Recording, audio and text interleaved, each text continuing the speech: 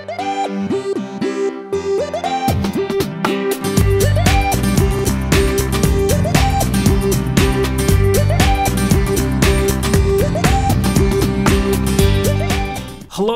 and welcome to KennyRoy.com. I'm Kenny Roy. This is the Ask Videomail for the week of January 5th, 2015. Welcome to the site to you new members, and welcome back to the old members. The Ask Videomail is your chance to get your question in character animation or performance answered in a video just like this one, but I need your question if I'm going to answer it, so please send them to webmaster@kennyroy.com. I go through all the questions and I answer the ones that I think will help the most people. There's no such thing as a stupid question, and it is the best way to get the most out of the site. It is the new year, but I'm still in New Zealand. I know it looks like I'm here, but I'm not.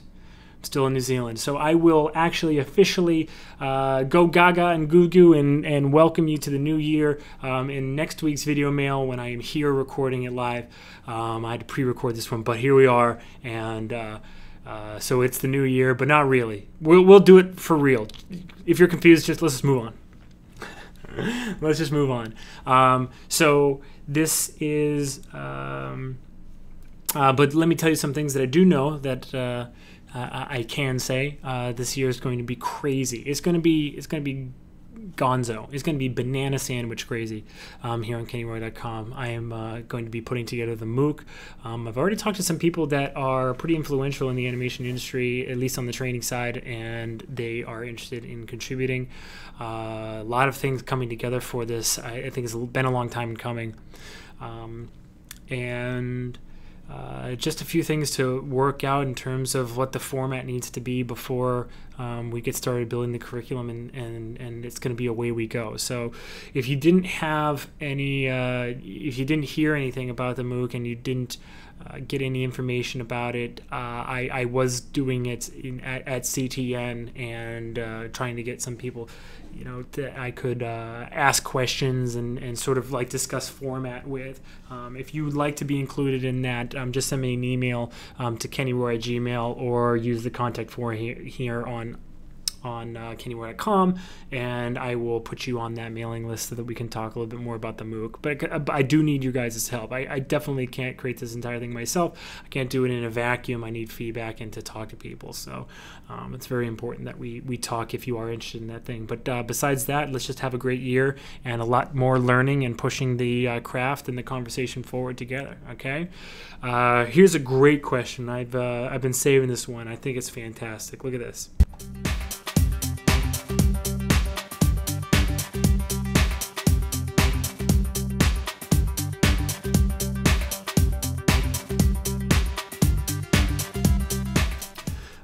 Great question. Thank you for sending that one in. I think this lends itself a lot to just in general, just the idea of taking your inspiration from life and bringing a stopwatch along. Sure, if you find that necessary, like absolutely. I have a, you know, I run, so I have a, you know, sort of like a Casio beater or a Timex. You know, this is just a beater. Like I take this through the mud and everything. So I'd like a nice watch, but I probably would find it annoying having to switch watches all the time. Anyway, and this has a stopwatch on it. In fact, this has it down to hundredths of a second. So a stopwatch might be able to show you seconds, but a digital watch with a stopwatch on it is probably a lot better, right? If you're just looking at something. Yeah, 607, 1.90 lap speed.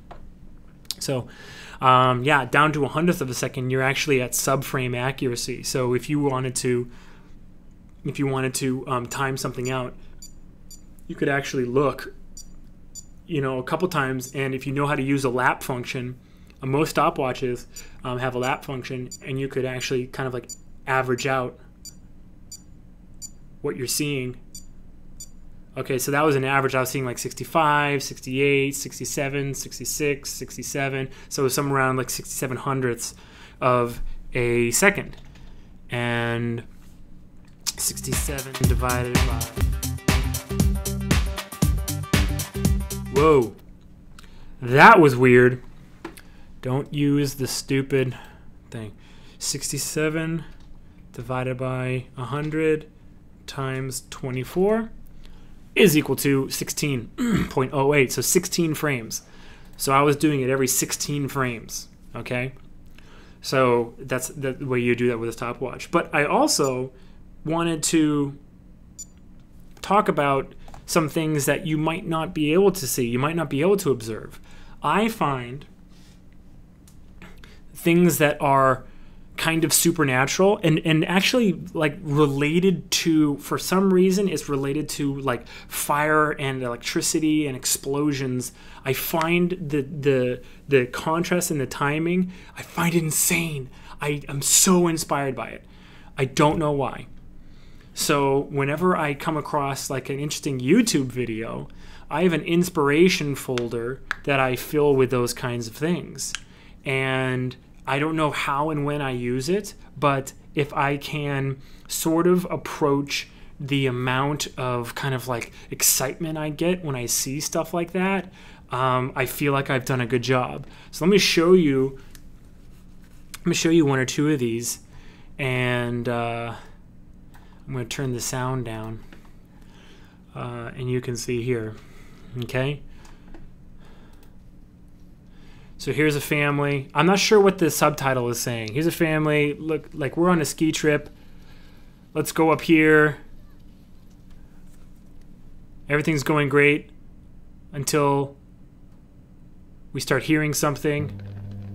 What is that sound? Oh my God, look at that. It's a power line that's been downed, and it's touching a tree, and there's fire on the electricity. There's fire on the electricity, people. Look at that.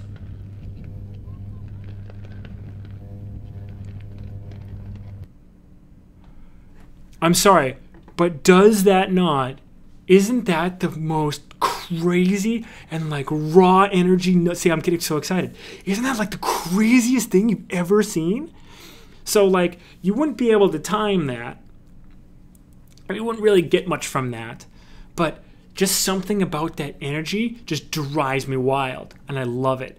And so you should save all that kind of stuff. Anything that excites you, save it.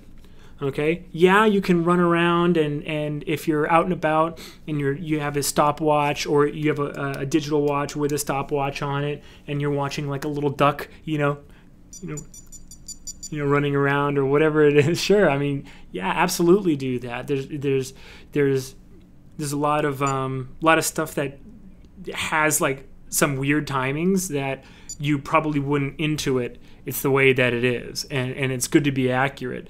But more than being accurate, more than like, coming back from a day walking through the park and having written down like, 5 or 10 different timings for stuff that you didn't know before for the sake of being accurate or for the sake of having it. It's better to have sort of a repository of things that just blow your skirt up, just make you nuts with energy. Okay, here's another one that I love.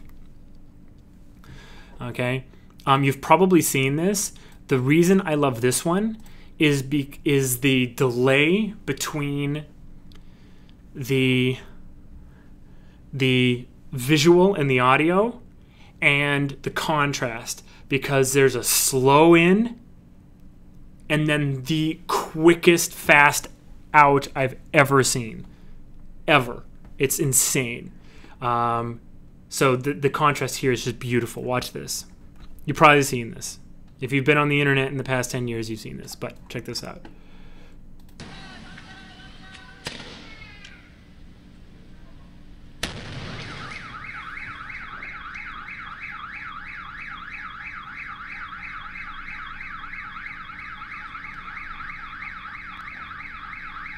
Okay, one more time.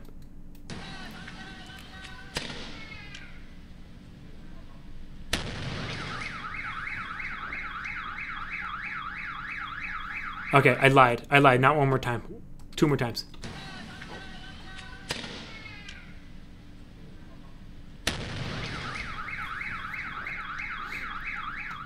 oh man, just the speed that the flash,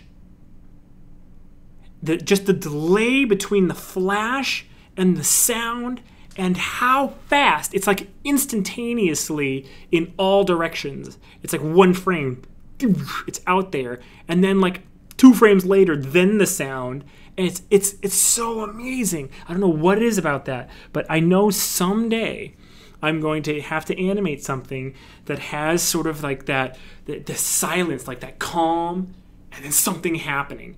And I'm going to refer to that. I'm going to have like my finger on the trigger, ready to bring up that YouTube video when the time comes.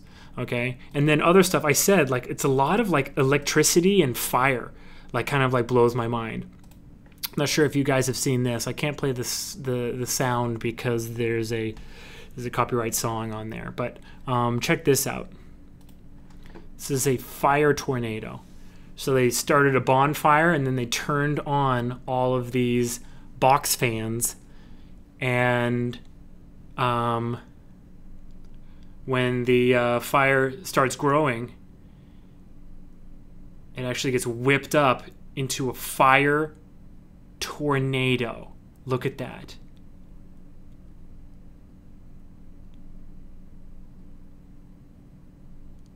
Look at that.